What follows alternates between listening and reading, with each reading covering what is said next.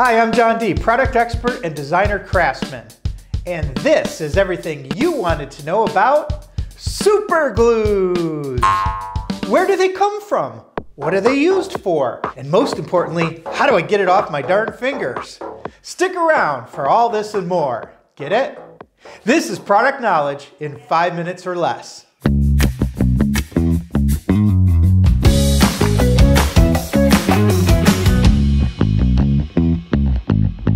Super glue, instant glue, or sometimes called CA, short for its real name, cyanoacrylate. It was invented in the 1940s as a clear, hard material to replace gun sights. And there's a couple of different types. Butyl cyanoacrylate, which is used as a medical grade. And then there's ethyl cyanoacrylate, the most common type that we all use. I had an Aunt Ethel once. Cyanoacrylates cure by a chemical reaction triggered by moisture in the air. The reaction can generate heat on some materials, and the off gas or bloom can be seen as a white film.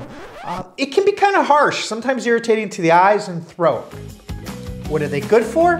Well, I'll tell you what they're good for. Super glues are best for tight-fitting, quick repairs, and work especially well when used in a thin film. To use it, just apply about 1 drop per square inch of surface area.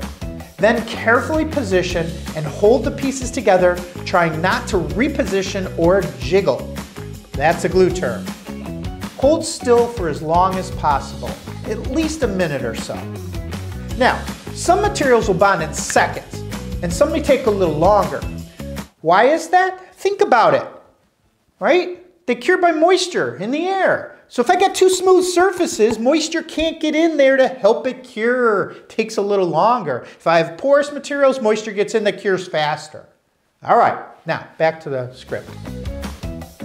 For best results, allow it to sit overnight, as it'll continue to build strength for up to about 24 hours. Super glues are available in various viscosities. Gel is the most popular, and the good ones don't run or drip, giving you better control, like this one. Liquids are a bit faster and can penetrate into cracks or porous materials to harden them before they break. The maker movement has really embraced the use of cyanoacrylates, and many craft niches have come up with creative uses in wood and metalworking to jewelry and even modeling.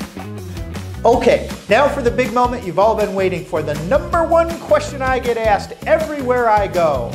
Do they really pay you for this? No, I'm just kidding. How do I get super glue off my fingers? So first of all, be safe and use a controlled dispenser. If you should happen to get a little on a finger, you can leave it alone. It'll come off naturally from showers and the oils in your skin in just a day or so. Now, if you have 2 fingers glued together, or you don't want to wait, you can soak them in soapy water, cooking oil, or acetone, gently rolling the bond around until it loosens.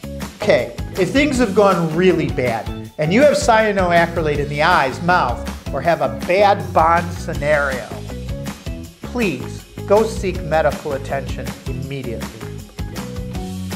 I hope this helps, and don't forget to subscribe, like, share, tell your friends and neighbors. Heck, call your mom. She needs these tips too.